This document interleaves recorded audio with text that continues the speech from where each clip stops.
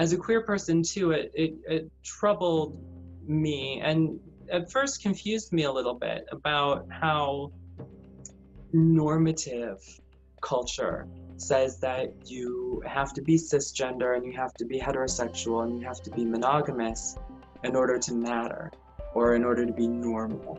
And my experience, my personal experience of the world was not any of those things. And, so I stumbled into sex positivity almost by necessity, just in searching for answers about, if I'm not conventional or normal enough, what am I? Is there language or ideas for what I experience in the world and for what I want? So welcome to the Give and Consent podcast. My goal is to introduce you to the people and ideas behind sex positivity, and today I'm joined by Nicky Endres. Thank you for joining me today. Thank you so much for having me. I'm really excited to be here. I'm excited to talk to you because you're one of those people that I met at my very first sex positive event that I ever went to.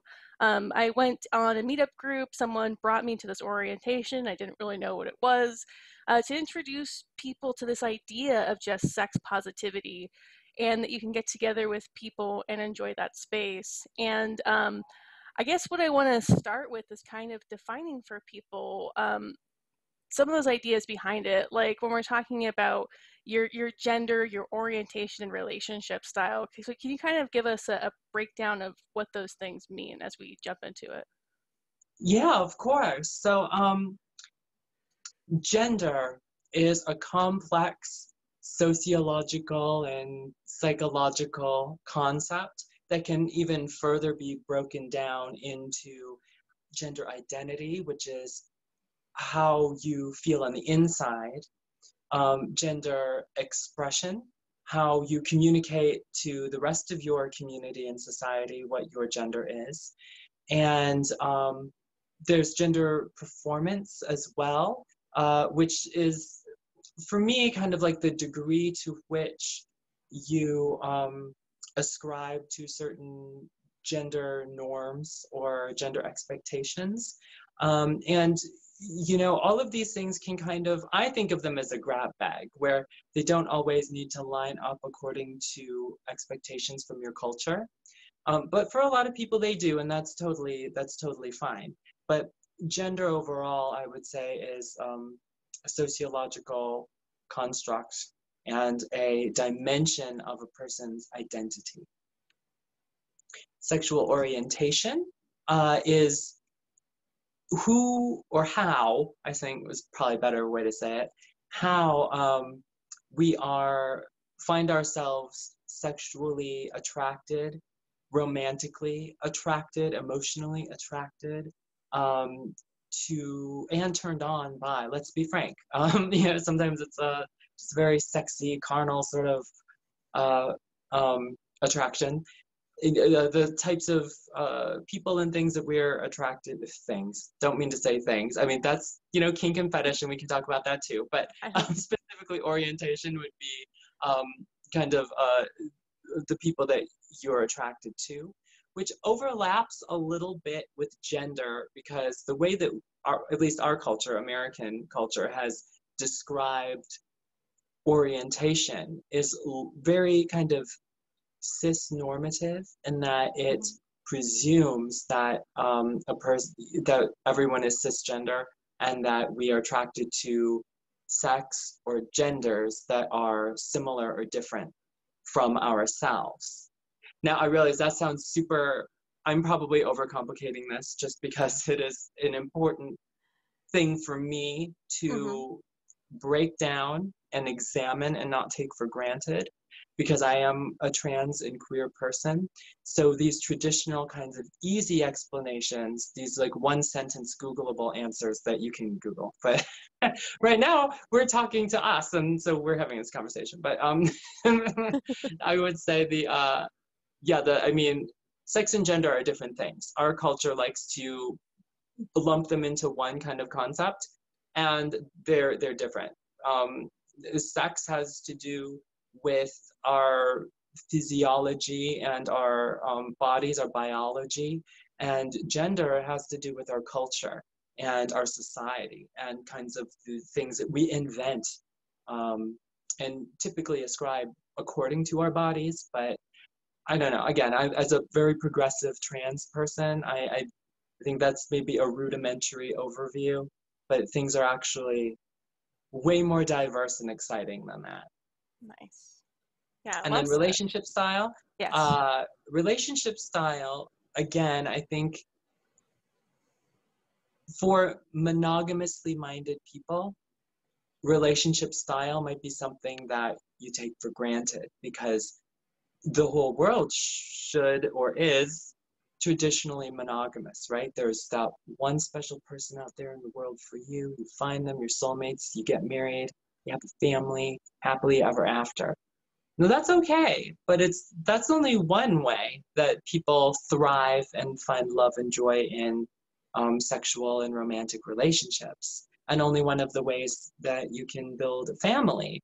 So relationship style talks about how there's multiple ways to find and connect and commit to one person or more than one person, and in different ways. It's another kind of landscape of diverse human experience. So I mean, all of these things are super, like, it can get like just really deep and dynamic and interesting and highly individual too. So everyone you talk to might have a different way of defining it. I know I am kind of struggling to come up with a simple version for you right now. But that's my take. Nice. Well, that's part of why I asked you was because I feel like we all have a model that we've been fit into because our culture says so by kind of laying it all out like that. Because sex positivity is about exploring everything under the umbrella, as we say. Like it's kind of all of these things together. So that's really great. Now, in sex positivity in our whole culture, we come together and everyone has like their own journey and story to tell. So like, my question for you is, how did you end up there in front of a group of people, at some yoga studio, walking people through sex positivity and everything you've just been talking about? Well, I like to be the center of attention, really. No, I'm an actor and comic, and like I like being in front of people talking. So quite frankly, that's how I ended up there. But how did I come to the community? Uh, I've always been sex positive, and maybe not even knowing it consciously.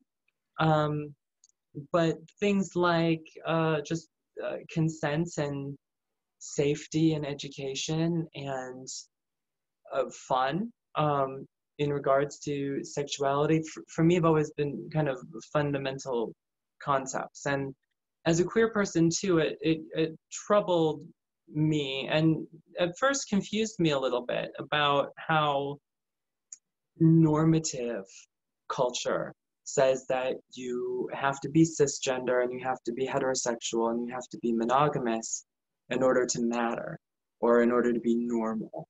And my personal experience of the world was not any of those things. And, so I stumbled into sex positivity almost by necessity, just in searching for answers about, if I'm not conventional or normal enough, what am I? Is there language or ideas for what I experience in the world and for what I want? And so yeah, I came into sex positivity. I think maybe officially through the book, The Ethical Slut. That was maybe my first official kind of formal education, so to speak. Yeah, so and then I became part of the SPLA community through like just Googling and stuff about sex positivity and realizing that wow, there's a whole community for people like me. That's like I again can't take for granted that there's actually community when so much of the world is kind of maybe not even purposefully, but just sort of normative without even thinking about it. Even I kind of took for granted that there would be, people like me who wanted to create their own spaces, and, make room to we'll build community basically. Yeah. And we talked a little bit about this before, and I'm just like curious, like from where you started from, because you dealt with some adversity on your own, coming from like a red state and being adopted and so on. What transformation have you seen in being part of this community, just from way back then to now? Hmm. Wow. Okay. So I guess I was bullied for most of my life, and there was never a time that I remember where I wasn't othered, if not by other people from my own self. I'm adopted. I grew up. My parents are white, so despite being Asian American, I, was raised according to sort of, you know, uh, white normative, kind of ideas. And so even when it wasn't my community reminding me that I was different, I would also just feel and know that I was different because my experience of the world and how people treated me would be different from kind of the values and the expectations I grew up with, right? So, like, for example, I would just walk through the world with this just overconfidence that comes with privilege. And then people would throw like racist comments at me, or and it would confuse me, and I would, wait a minute, why am I getting this when my two white friends are not getting? I'm like, oh, because I'm not actually white, that's why. So it was an interesting kind of cognitively dissonant upbringing, or just sort of childhood, I would say that. And so I was always kind of very mistrustful of people, and I became really like too cynical for a young person to really be. Uh, and I just became kind of always kind of anxious and on alert and in survival mode. And that wasn't even just the racial stuff, right? It's just gender and queer stuff as well. There was always, if it wasn't one thing, it was another, right? There was always a reason to pick on Nikki. There was always a reason or somehow to single me out.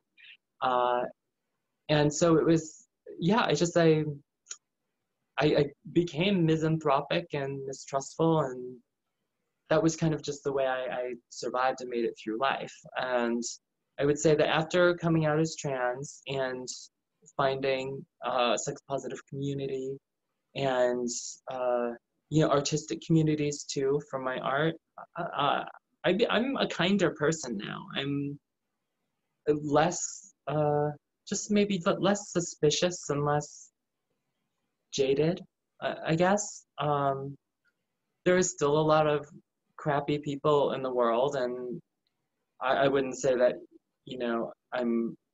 I've never experienced, you know, racial trans misogyny as an adult. Like, I totally have. But it's, I know, I guess maybe focusing on, I don't know exactly what it is, but maybe, I mean, I haven't figured out, maybe because I'm still in the process of, becoming a gentler, more tender, caring person. But sex positivity definitely is a part of that, because as a way of life, it asks us to worry about other people's ability to consent and other people's confidence level. And I've become more emotionally literate, and I care more about other people's experience of the world, I guess. Wow, that's really beautiful. I love that.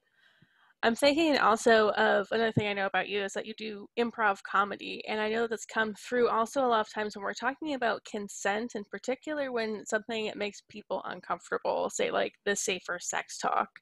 And what has that meant to you, and why is it important when we're talking about teaching people about consent to use tools like improv? Oh, I love using, well, I think like anything, everything requires practice to get better at a thing. You have to practice it. So especially when it comes to like the safer sex talk and even just talking about sex and sexuality in general, we only get better at it if we do it. But the thing is with the safer sex talk, like when I lead any of those kind of seminars or workshops, I really like improv and role play and acting because I mean, let's face it. Like I do not think that enough people are going. That not enough people, but I don't think that most people are going to have enough opportunities to practice the safer sex talk in real life, as opposed to how many times they're actually going to need it. I mean, like how many of us are really going to meet up with a new person every single day and get to practice, right? So role play and improv, for me at least, is a really great way to sort of facilitate that practice and get, get all those kinds of scenarios in, especially like in a safe, controlled environment, a workshop environment where you're with, other people who are doing the same thing, who are there for the same reason you are. And it's like rehearsal. It's like rehearsal for the real thing.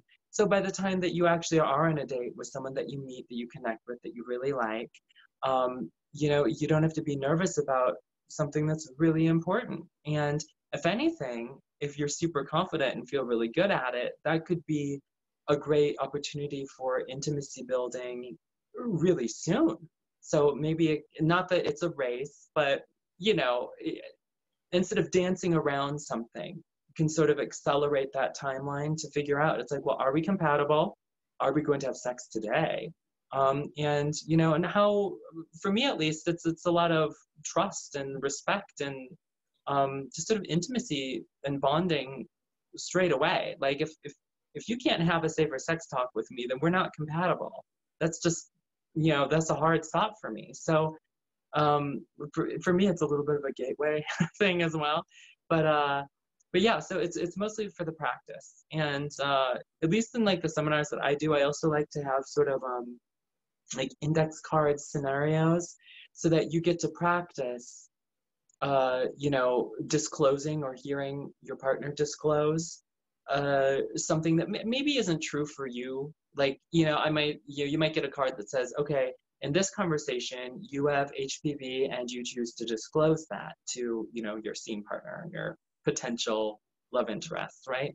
And maybe, as a participant, you do have everybody has HPV, but let's say, you have HPV and you find it hard to talk about that, right? This exercise gives you an opportunity to do that without necessarily outing yourself or disclosing something personal, because you're playing a character. You got the thing on the little card. Everybody did. You know what I mean? So you can practice that sort of like within that safe container.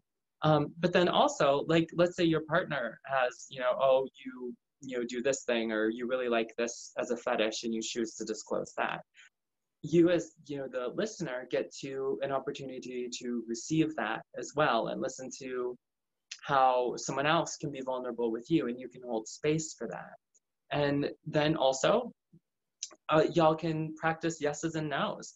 Maybe your partner says something to you that normally in real life you're like, a hell yes, but you get to practice saying no just on principle, but maybe that's not something that you want to do now or want to do ever.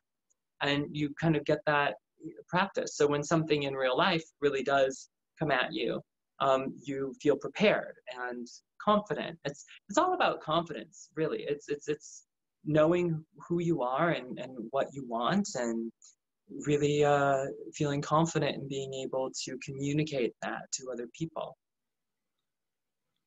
Nice. So along with doing improv, I also wanted to ask you about being on the show One Day at a Time, where you have a recurring character. I think what I really want to ask about it is there's not a lot of media out there that's like appropriate for like teens who would identify as queer, and that's something that I love about that show. So what's it like to be involved with that project? It's super. just lucky. I feel it's one of the best jobs that I've ever had. It's the entire production team is fantastic, and I'm a fan of the show. So there's also kind of that, wish fulfillment like thing where it's like, I already like it. Now I get to work on it. I mean, that's just extra.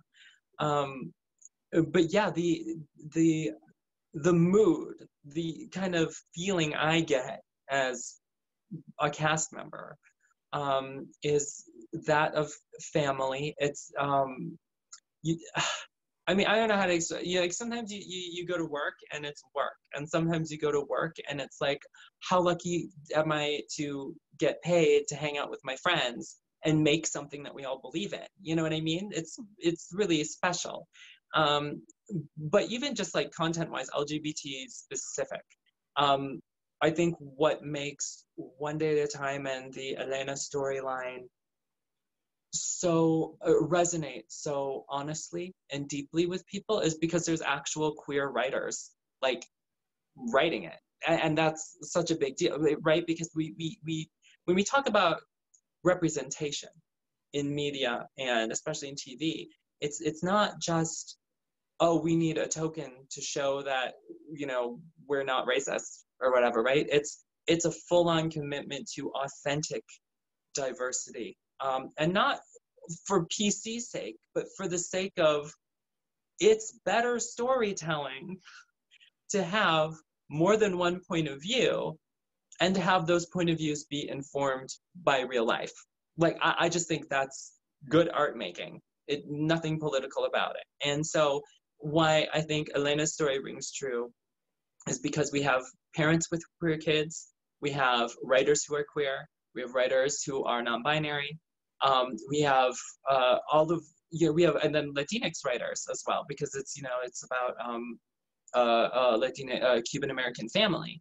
So all of those authentic experiences from the writers and producers and the rest of the production team, all kind of come together to be able to create a character and storylines that the average viewer and audience member can recognize their own self or their own friends or their own family in.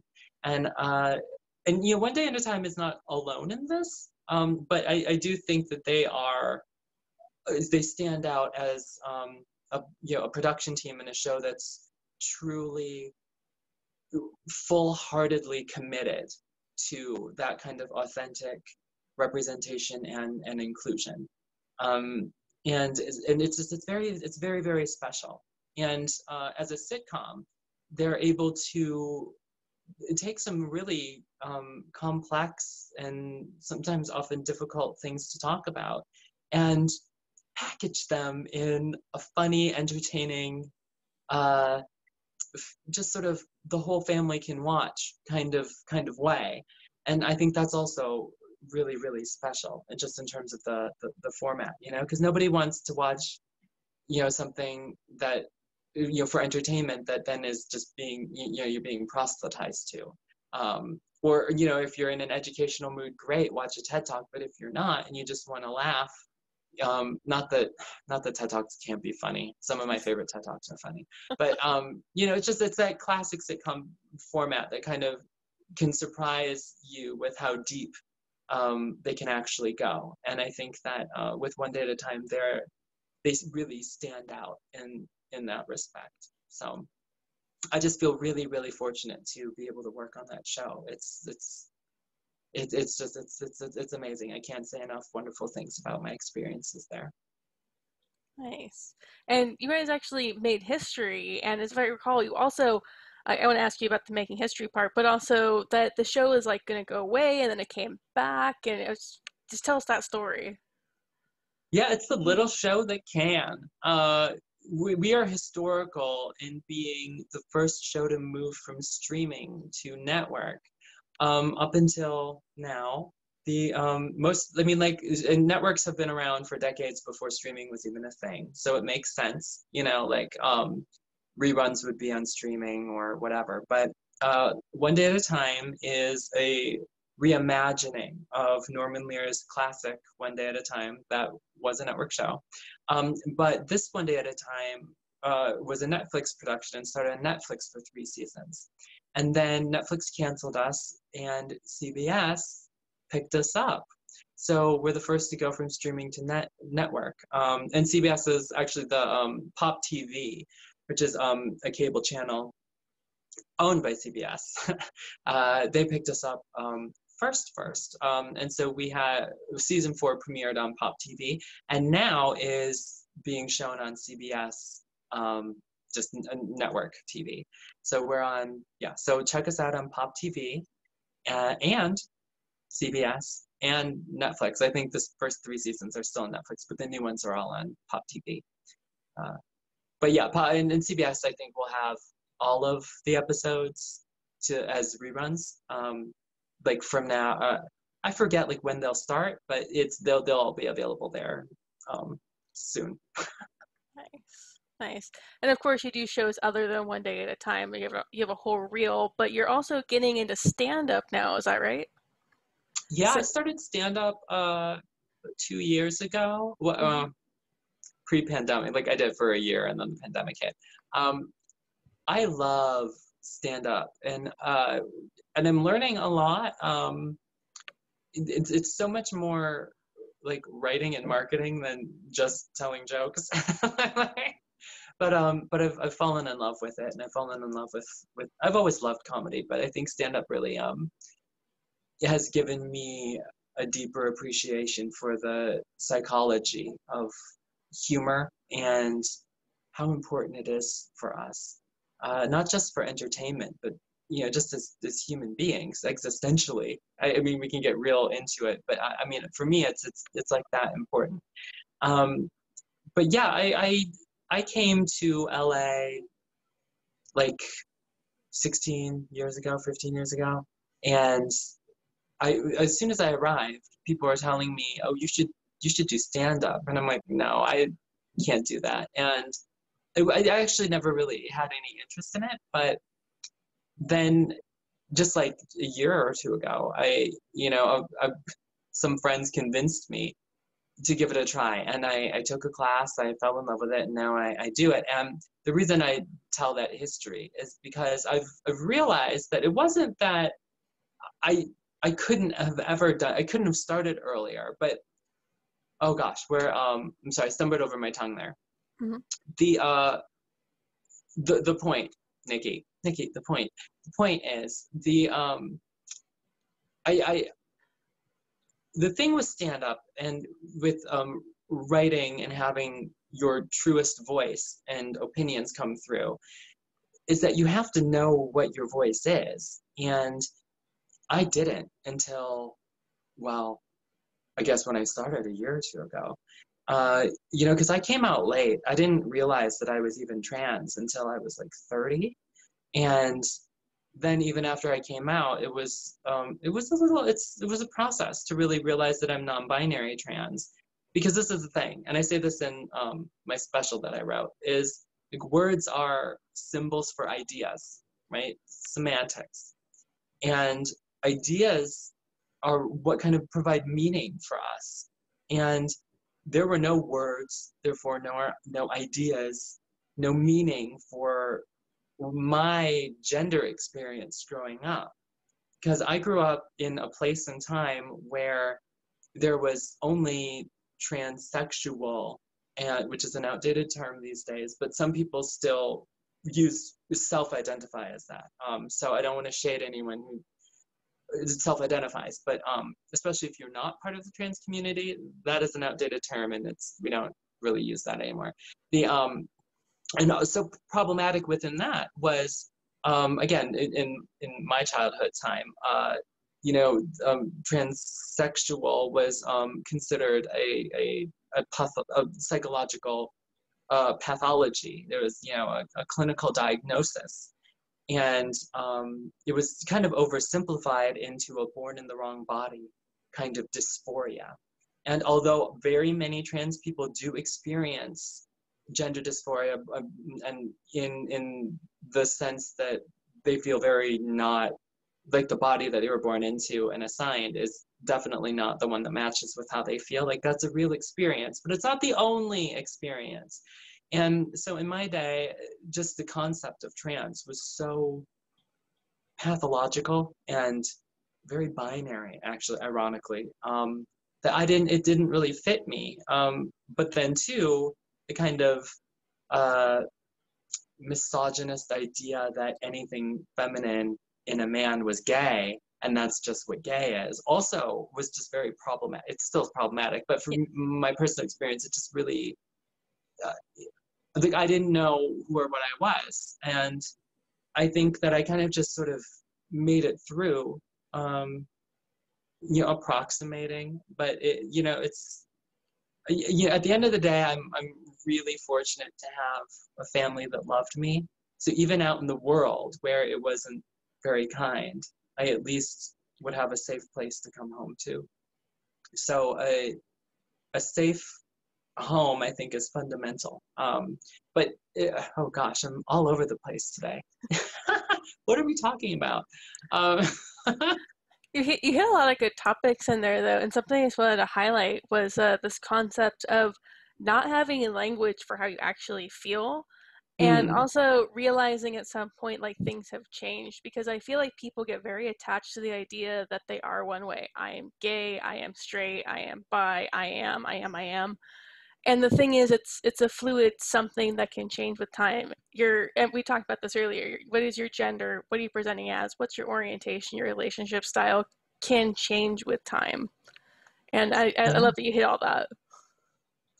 Yeah, thanks for helping me out there. Yeah. Because how that comes to comedy is like I didn't feel confident in being able to. See, the thing is, like I might have already known who I was inside, but I didn't know how to communicate that to other people. And so that's why language is important. And yes, we label jars, not people. But I do think that there is still value in being able to name things and being able to name ourselves. If anything, it's an act of really claiming. It's owning your own identity, and I think that's really really important. But yeah, so until I kind of really knew my own voice and my own point of view and things, I couldn't really do comedy. I'd just be imitating all the other funny people that I admire. And now I have my own voice, and that's, it's so now I can do it, you know? It's like nobody wants to watch a comic who just steals comedy from other funny people. Like that's, I mean, it's unethical, but it's also not funny. Like, you know what I mean? So it's, in order to be an entertaining, well, a successful comic, it's like ethics is kind of built in. And that's something about comedy too. Comedy is not dishonest. You know, we might set you up, mislead, but ultimately comedy always gets at truth. And I mean, I would philosophize that all art ultimately affects us because it touches on something true, and maybe not, a capital T truth that we can empirically measure, but a human condition that touches us, that we can feel. So I think that's why I like art too, as a really analytical kind of person. Yeah. Art is what kind of feeds my soul, for lack of a better term. Yeah. So, and at least right now, comedy is my favorite. It sparks joy for me, I guess. Yeah, just very Marie Kondo. Sparks Yes. joy. I love that. So we're living through a historic moment. It's a pandemic. We're all very separated from each other, and I know for me, my anxiety has become like a daily chore and something I have to deal with. And staying sex positive, and in particular, if you're a queer person, we're just seeing people having absolute big struggles with depression and anxiety and so on. So, do you have any advice for our listeners about how to better handle this time, or how you've been handling it, and staying connected with community and the things that spark joy? Deep one. Yeah, I think maybe because I have experienced seasonal affective disorder ever since I can remember. It's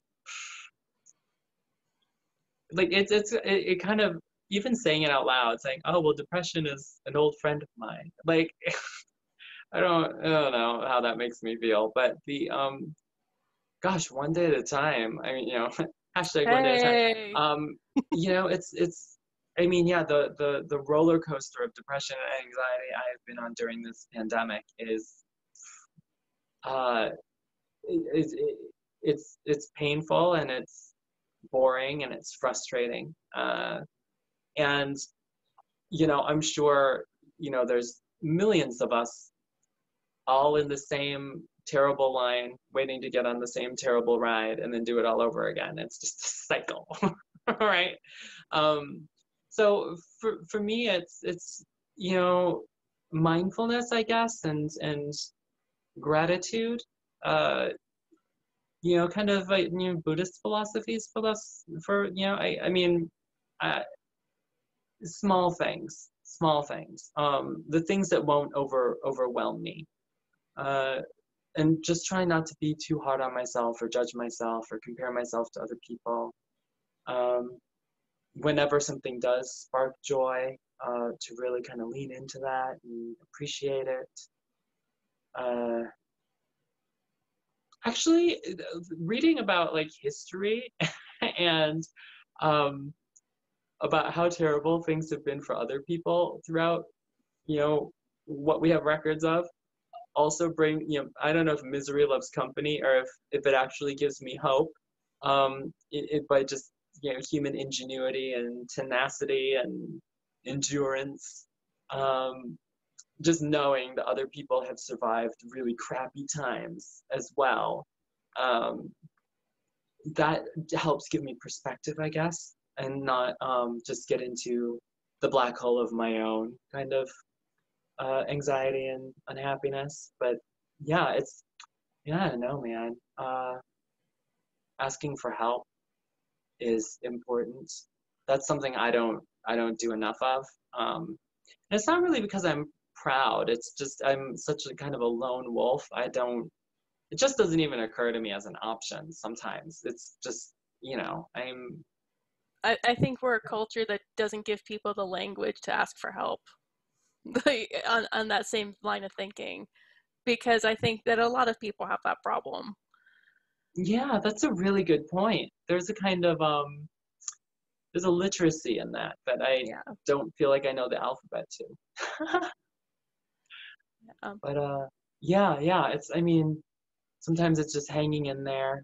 Um, and sometimes little idioms help too, like one day at a time, or just forward. Or there's that one song in Frozen 2 that I thought was like very heavy for like a kids movie. But Mhm. I also I think we shouldn't treat kids as stupid animals who don't know any better either. So like Anna, the princess played by Kristen, but like I'm explaining this so that, like everybody knows Frozen characters, but the the redheaded princess says there's this thing in that movie about the next right thing, and I like that. I think yeah, especially when it all seems lost or you don't know what to do, don't focus on saving the world. Let's focus on what's the next right thing. The next thing that without being moralizing, the next thing that you can do that's constructive or positive or beautiful or kind. Um, just one small thing.